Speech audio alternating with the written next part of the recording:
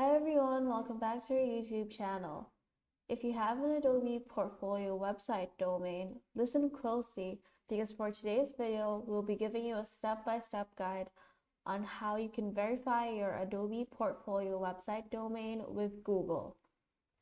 So the first thing that you want to do is to open your Adobe portfolio website. Once you're logged in, just click on the edit site button right here. And once you're here, what you want to do is click on this settings button right here. And then go right here to custom meta tags. Click on that, and what you want to do next is go to Google Search Console, or better yet, click on this sign in. So once you're here, you need to paste your Adobe portfolio website link here in the URL page right here. So just copy your website link, paste it here, and click continue.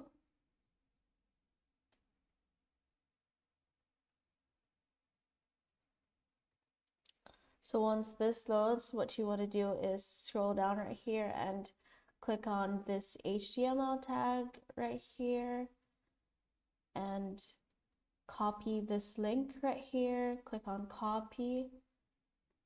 And once you've copied that, what you want to do is go back to the Adobe portfolio website we were in earlier, from settings and then custom edit tags. And then what you want to do is paste that, click done. And once that's done, just click update live site. And once that's done, you want to go back to the Google Search Console we were in earlier, right here.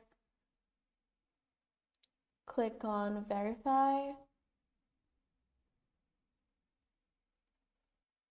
There you have it. Your Adobe portfolio verification has been successful. If you like this video, don't forget to leave a comment down below. Hit like, share, subscribe, and don't forget to hit the notifications bell. Thank you so much.